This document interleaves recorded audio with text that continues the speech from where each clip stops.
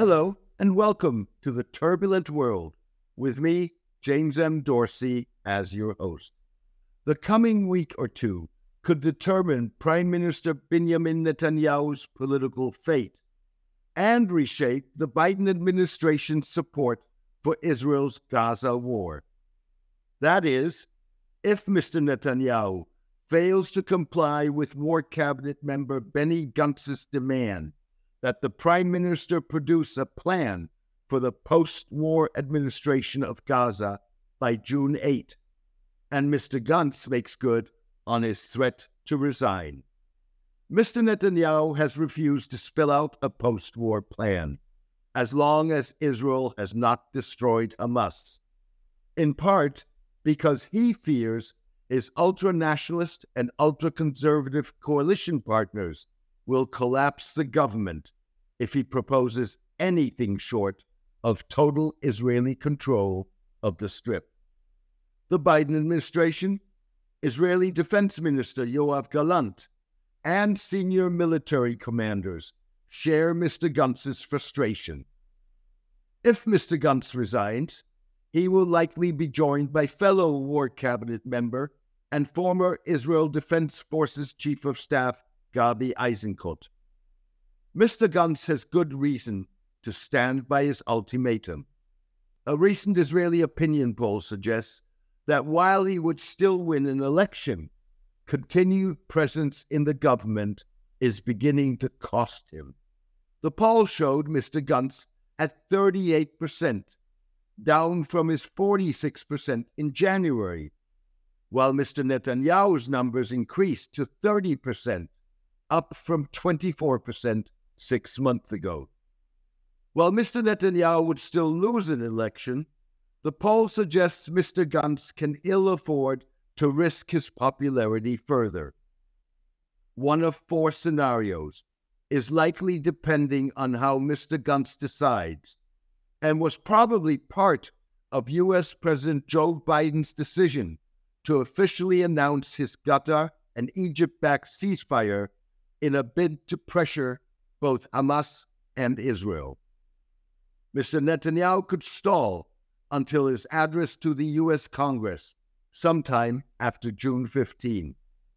Mr. Netanyahu could dump his most militant ultra-nationalist and ultra-conservative coalition partners, represented by National Security Minister Itamar Ben-Gvir and Finance Minister Bezalel Smotrich, who oppose a ceasefire deal that would lead to the release of Hamas-held hostages.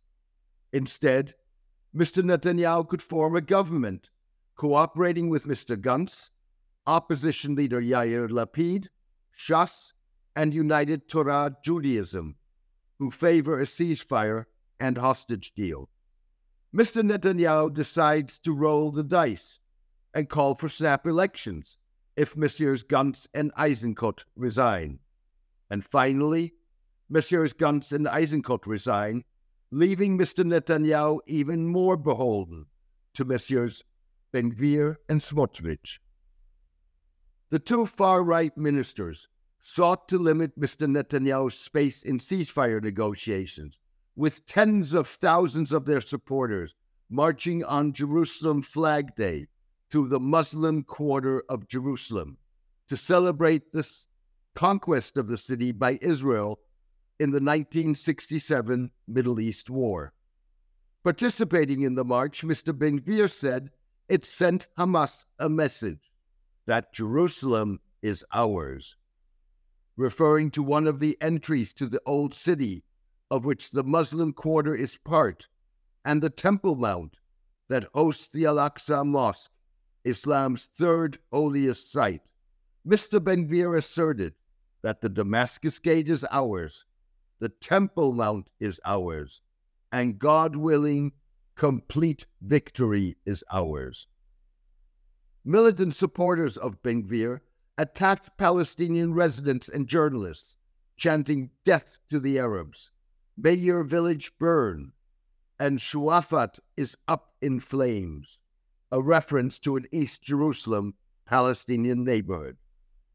A Gantz-Eisenkot walkout that would make Mr. Netanyahu even more dependent on Messrs. Ben-Gvir and Smotrich would increase pressure on Mr. Gallant, the defense minister, to follow suit and complicate Mr. Biden's support for Israel. I know that there are those in Israel who would not agree with this plan and will call for the war to continue indefinitely.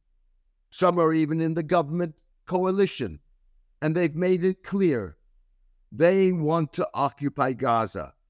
They want to keep fighting for years, and the hostages are not a priority to them. I've urged the leadership in Israel to stand behind this deal, despite whatever pressure comes. Mr. Biden said, as he put forward his proposed ceasefire deal that appears to be based on a draft endorsed by Mr. Netanyahu. In effect, Mr. Biden was cautioning Mr. Netanyahu not to allow for a situation in which he increases rather than reduces his dependency on Messrs. Ben-Gvir and Smotrich. At the same time, Israeli analysts suggest that in Mr. Netanyahu's mind, potential international criminal court warrants for the arrest on war crime charges of the Prime Minister and Mr. Gallant is turning the continuation of the Gaza war into a liability rather than an asset that would ensure he remains in office. The United States and 16 other countries whose citizens were taken hostage by Hamas on October 7 increased pressure on Mr. Netanyahu with the release of a joint statement calling on Israel and Hamas to conclude a ceasefire deal. Meanwhile, the United Nations Security Council, with Mr. Netanyahu potentially at a crossroads, appears to have delayed discussing a resolution that would endorse Mr. Biden's ceasefire plan. The United States initially circulated a draft resolution in support of the plan that was likely to be vetoed by Russia and China because it put the onus of acceptance on Hamas. That would be more difficult to do with an Israeli government void of most adults in the room. With the United States less vulnerable because of its stubborn support of Israel than many assume, Mr. Netanyahu may believe that he can use his congressional speech to get away with whatever fallout a departure of Messrs. Gantz and Eisenkot would have.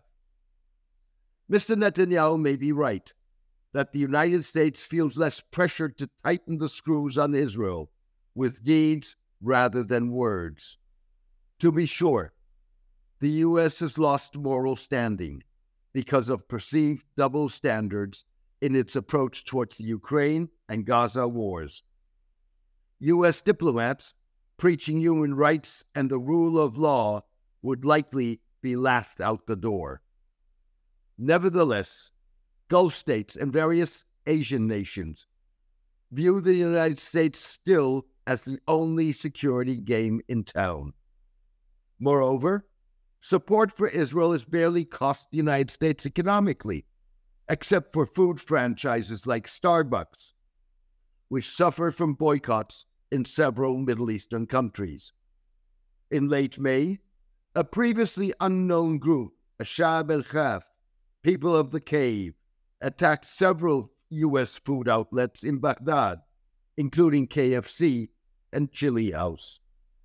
Even so, countries like Saudi Arabia and the United Arab Emirates prefer cooperating with the U.S.